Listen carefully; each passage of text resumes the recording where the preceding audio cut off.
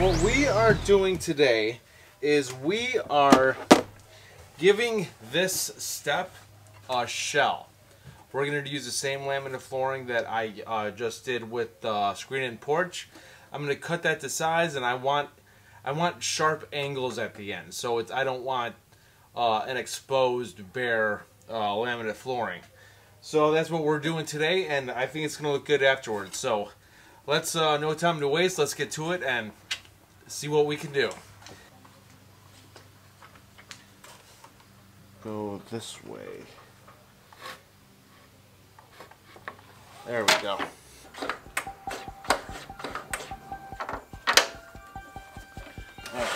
This gets a straight cut.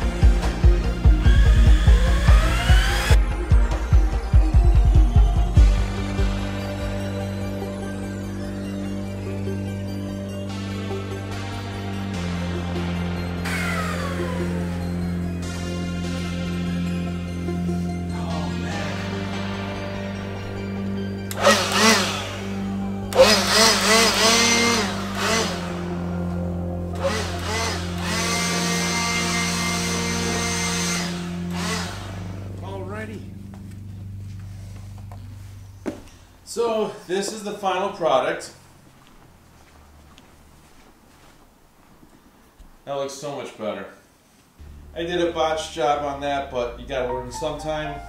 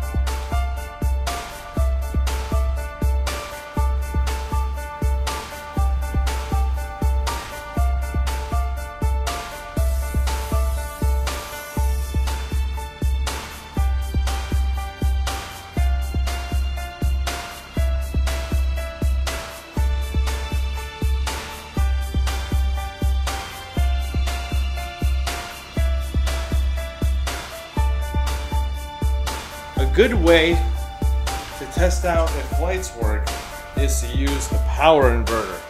Instead of having an extension cord, you could just use this.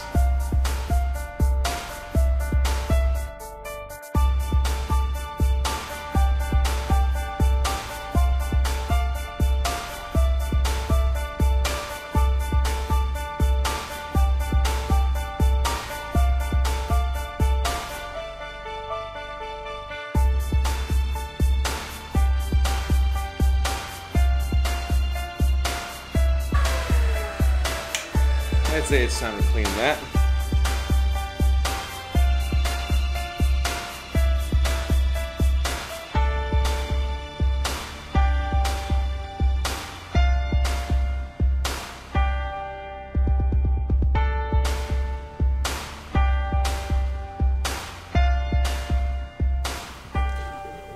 Alright, so I gotta refilm this now because the memory card glitched out. I am glad that I was able to use the tools that I did. I used the jigsaw, 2 hammer drills, the brad nailer, the leaf blower, the table saw, the 1+ 10-inch miter saw. This was a little adventure. I haven't worked on anything in the house for a little bit besides the lawn, and so it was nice to get that done. We've been aching to get that flooring in for over a year now, and my wife's happy with it. I'm happy with it. It turned out good. I got rid of that ugly step and I put a shell around it. I botched that up, but it's okay. I gotta learn how to build stuff, you know, through trial and error. So I'm learning because I do want to build a shelving unit in there. I still got a lot of work to do in there, and so yeah, everything's good. So the next video that's gonna be coming up is the drill bit war. Then after that, we're going to have a head-to-head between the Tech Life hammer drill and the Ryobi hammer drill. This is going to be good because when the memory card glitched out, this one actually performed just as well as this one did when it comes to drilling in small holes into the concrete. But I do have a big hammer drill bit right here, so we're gonna put this to the test in between the two, so we're gonna see which one does that better, but that's in a future video.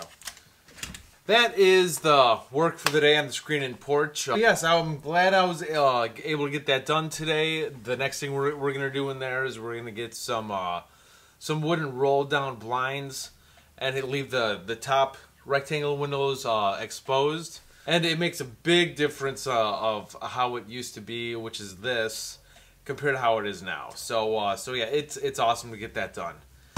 So that's pretty much it for this episode. There's a few more things that I still got to do for the lighting situation because I got to turn that light up there into an outlet and take off that, change the box pretty much. So we're going to do that in a future video. I was able to use the Ryobi stick vac in there because that's why I got it, to take care of all of our carpet, because it's quick, easy, the battery works well, and it lasts long enough. 1.5 amp hour battery in there isn't big enough to do a thorough job for that size of a carpet, but 3 amp hour battery or more does a fantastic job. So I was able to get that done, and it looks awesome. It looks awesome. So that's pretty much it, and like I said before, I am going to be buying other brand kits for versus videos during the winter. DeWalt, Milwaukee, Makita, whatever I get from Tack Life, and so yeah, it's gonna be good. It's gonna be fun. So subscribe to the channel, hit the bell button if you want to be notified for my future videos or when I post, which is a lot, by the way. And yeah, but this channel is changing and evolving. So if I cannot stick with 100% Ryobi forever.